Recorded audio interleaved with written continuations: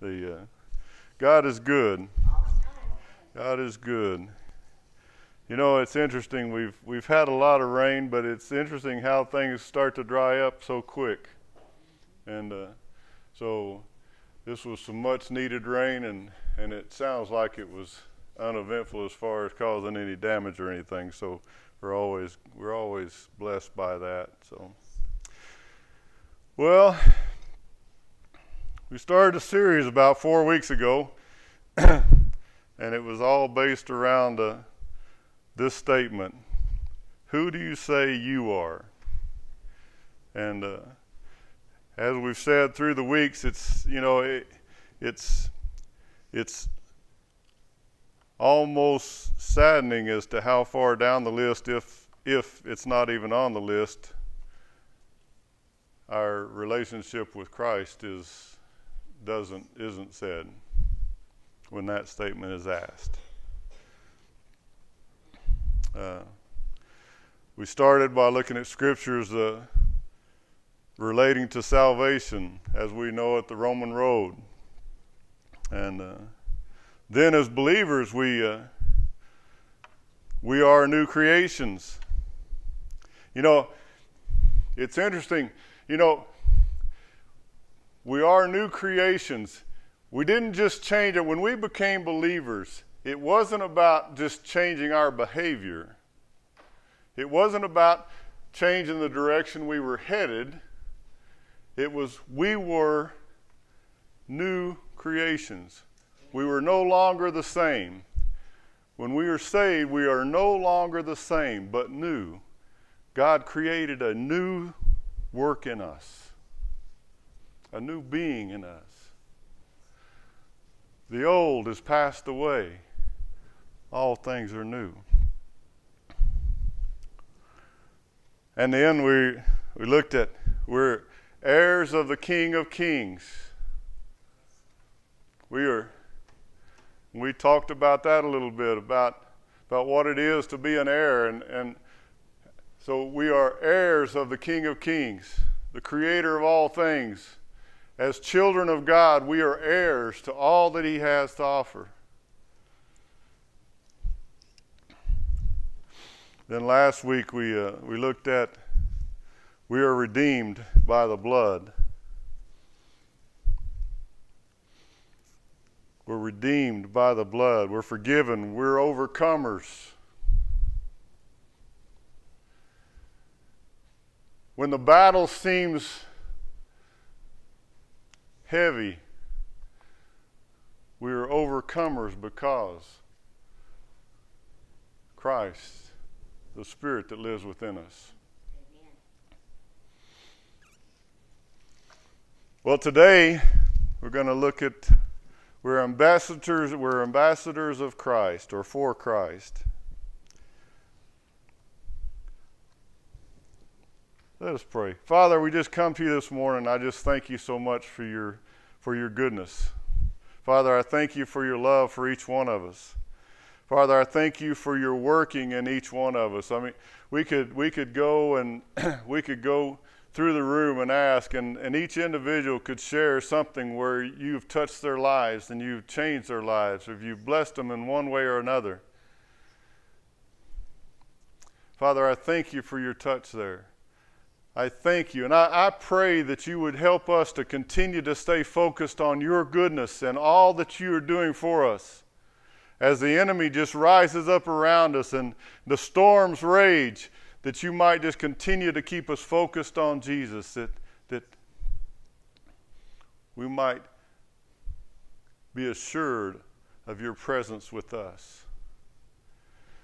Father, I pray for your presence here today, and Father, that you just open the eyes and ears of the hearts of each one of us to receive what you have for us today. Because each time we gather together and we share your word, that you have a message for each one of us. You want to speak to each one of us.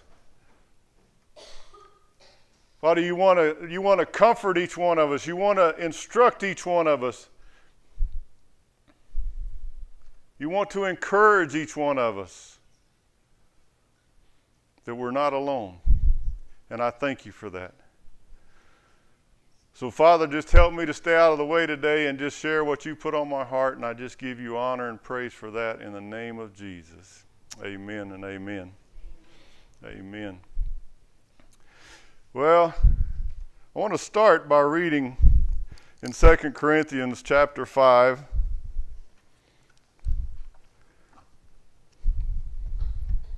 We're going to read verses 17 through 21. 2 Corinthians, did I say first? 2 Corinthians chapter 5, beginning in verse 17.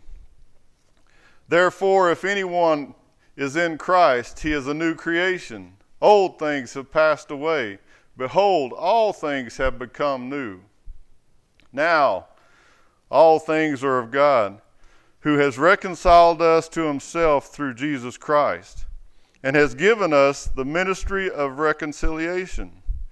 That is, that God was in Christ reconciling the world to himself, not in putting their trespasses to them, and has committed to us the word of reconciliation. Now then, we are ambassadors for Christ, as though God were pleading through us. We implore you on Christ's behalf, be reconciled to God, for he made him who knew no sin to be sin for us, that we might become righteousness of God in him.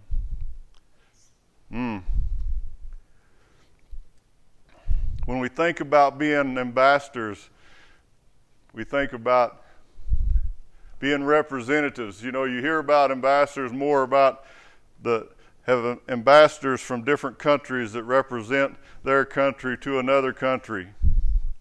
You know, it's really no different. I mean, as ambassadors for Christ, we represent Christ to those that we encounter, to those that he puts in front of us. We represent Christ. Should be that we represent that in everything, in the way we act, the way we speak.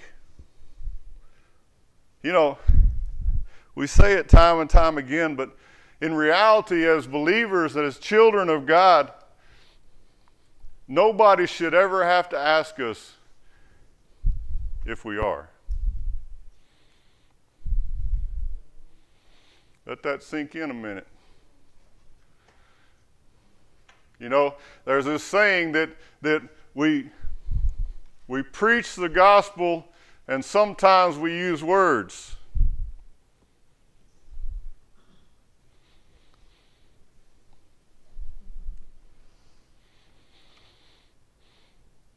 We share the love of Jesus and sometimes we use words.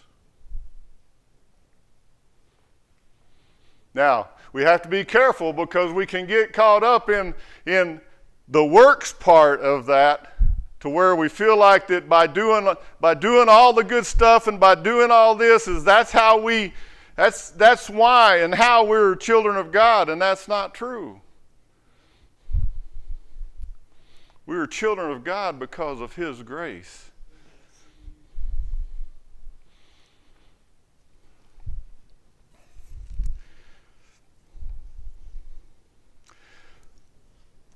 When we think about being ambassadors, it's important to remember this. First off, that I'm going to use the I because I want to make this personal. I am his workmanship. I am his workmanship. You are his workmanship. As a believer, we are his workmanship. In Ephesians 6,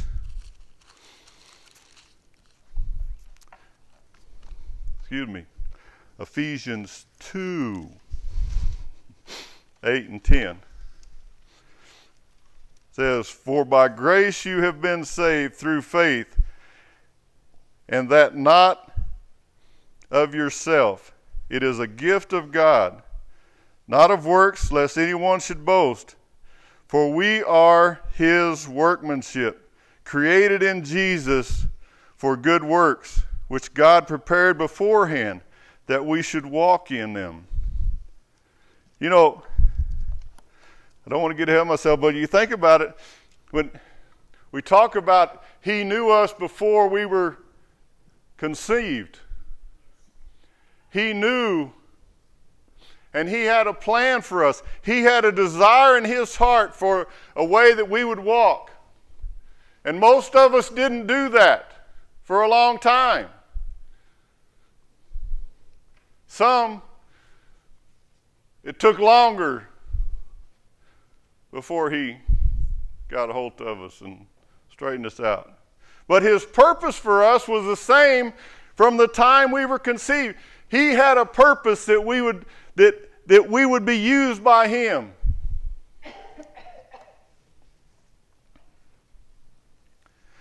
We are his workmanship. He created us. He created us to be how he purposed us to be. No mistakes. You're not, I'm going to say this because I know you and I love you. You're not short because it was a mistake that you weren't tall.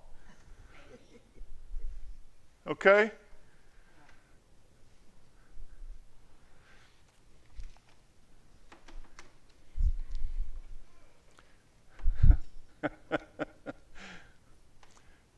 God doesn't make mistakes. We get off the road sometimes. Some of us stay off the road a long time. But God doesn't create mistakes.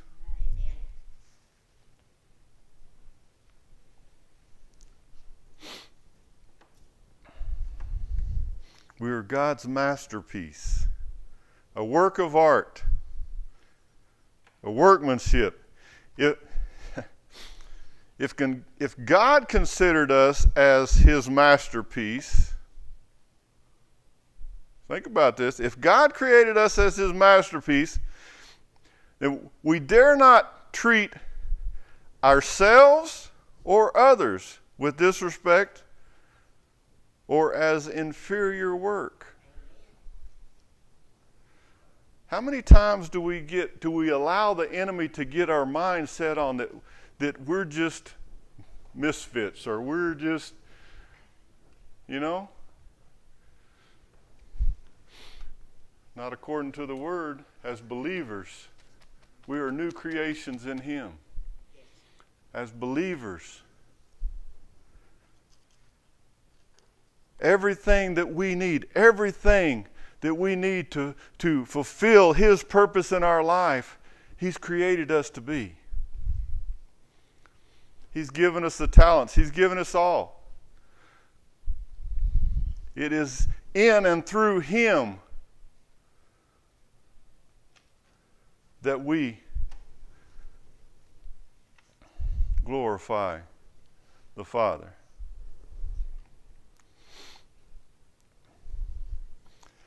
I'm strong. And when I say I'm strong, I'm not talking about physical strong, because that's not what being strong is about. Sometimes being strong is being weak.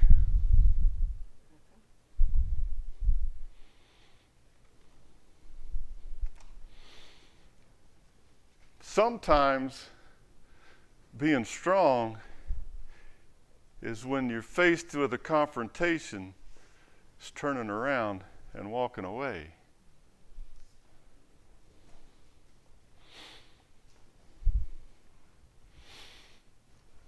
Just want to touch on a few scriptures right quick. In the Old Testament, Nehemiah 8:10. Then he said to them, "Go your way, eat the fat, drink the sweet, and send portions to those for whom nothing is prepared. For this day is holy, and to our Lord, do not sorrow, for the joy of the Lord is our strength.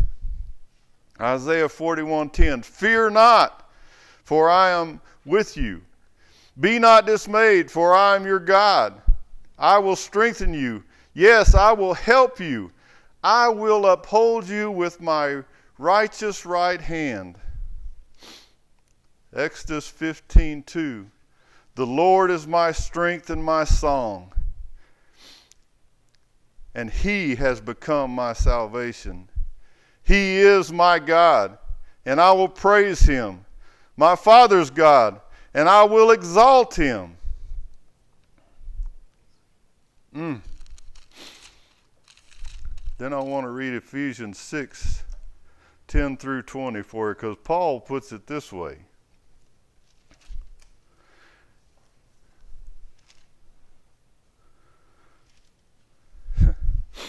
And it's important to understand that this is a time when Paul is in chains, in prison.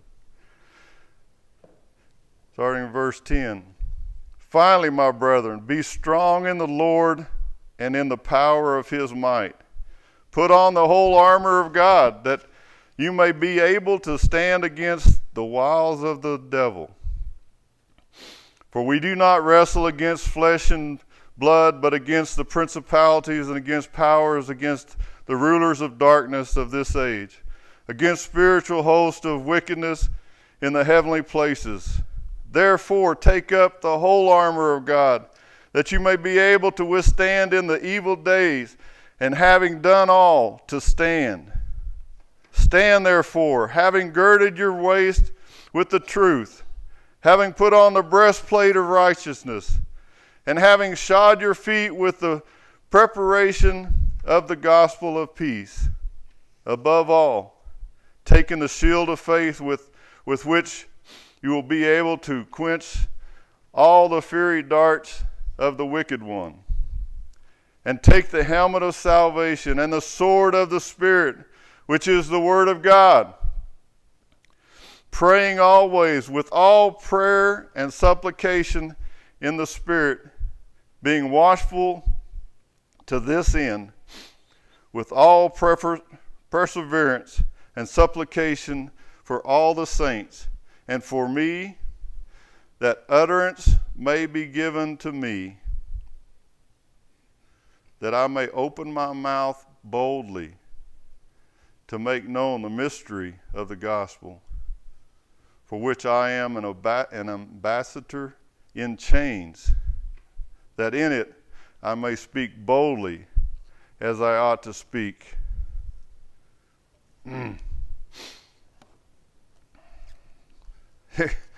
Here, Paul's in prison, in chains, and he's still talking about wanting to glorify God and be bold in his witness. Be bold in his witness.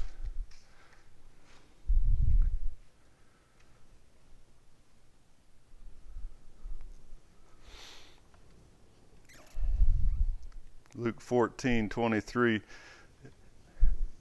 We read this. This is a parable of Jesus that Jesus gave, the parable of the Great Supper. And I want to read it, and then I read this one verse.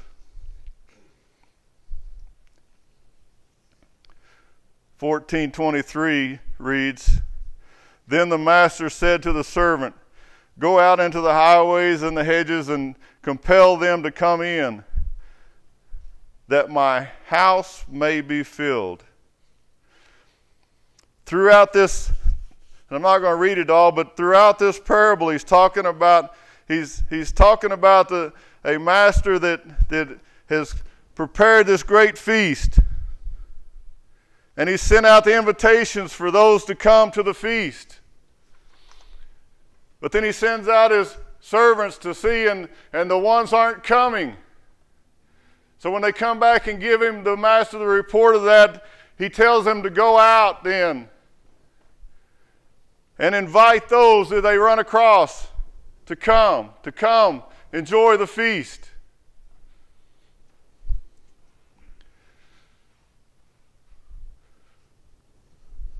There could be many interpretations of this, and I'm sure there are, but this is my interpretation of this.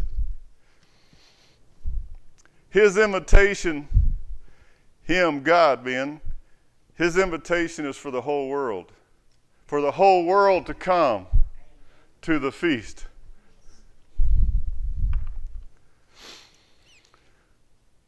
Some have not yet heard that invitation. There are some, it's hard to believe, but there's some in the world that have literally not heard that invitation. But then there's some who have heard it, but they haven't come to receive it. And they've used all sorts of excuses of why not to come.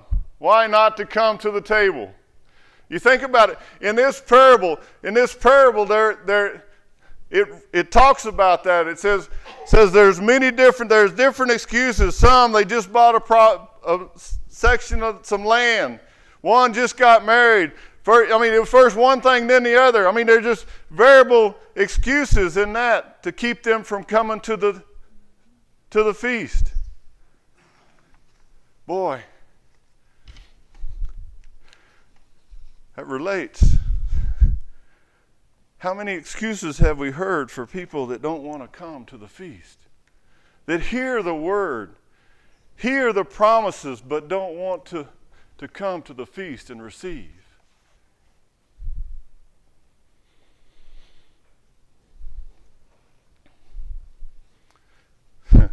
We could take that some other places, but I won't today.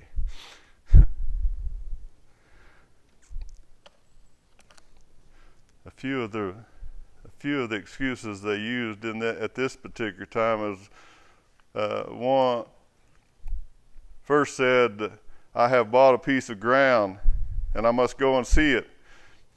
Ask for me to be excused." Another said, "I have bought 5 yoke of oxen, and I'm going to test them.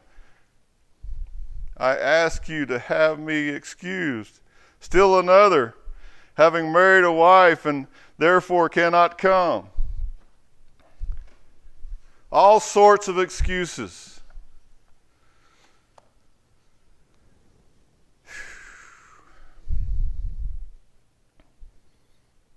And like the servants, I believe we are to go out and invite these that we encounter to come to the feast.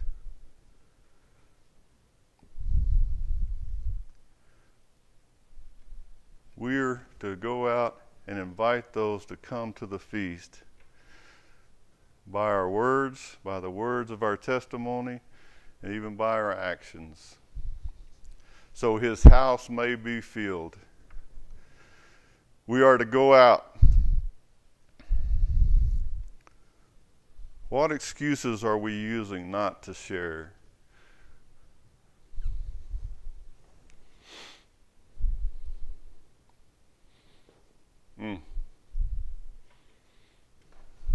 Do some of our excuses for not sharing sound somewhat like these excuses we read in Luke? They were just too busy. Something else. Maybe we don't feel like we're qualified. And the list could go on and on and on and on.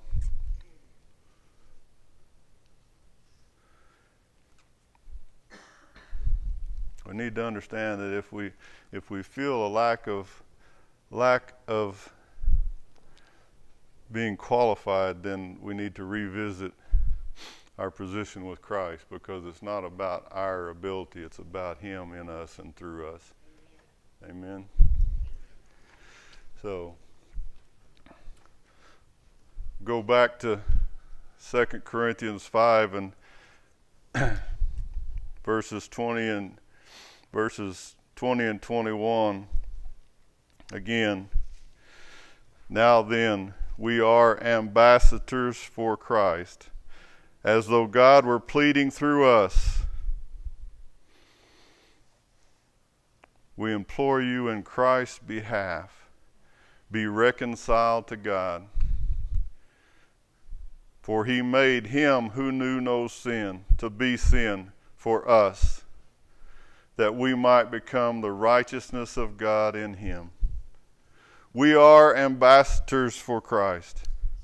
As believers, we are ambassadors for Christ. Are we going to be perfect? No, but our relationship with the Father should be reflected in just in our, just our spirit should reflect that. You say, well, I've had hard times. Things aren't going like It's not about that.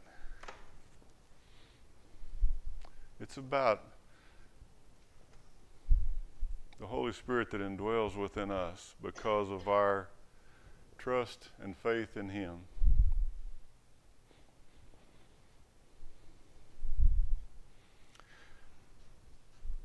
All through scriptures it talks about the storms and the things that we'll face, but yet how God has made us overcomers.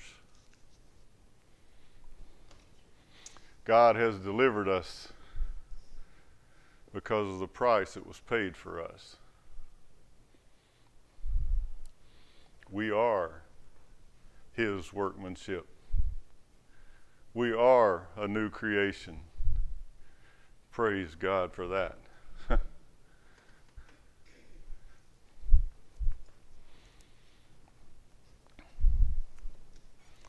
The God that created all things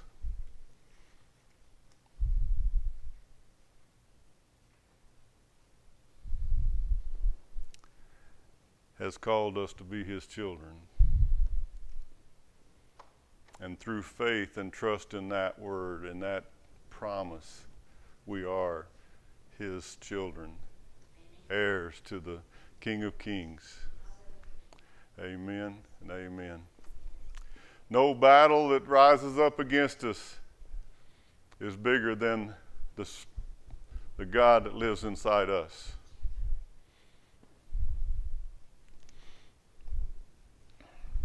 Well, Father, I thank you so much for your word, Father.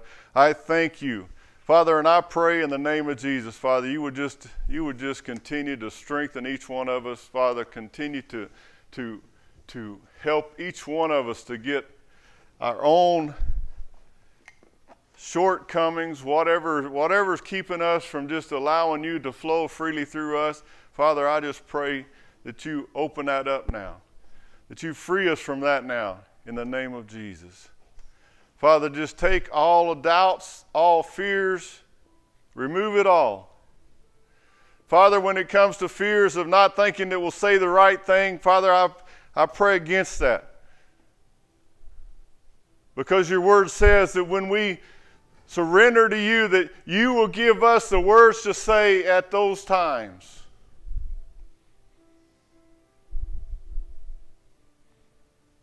And I thank you for that. Because I know in my own life, I can't think of the right words all the time.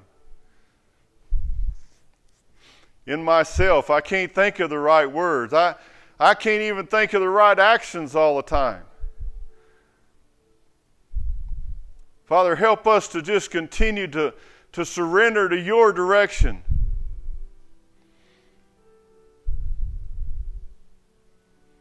Your purpose for our lives. Trusting totally on you, because you get all the glory and all the honor.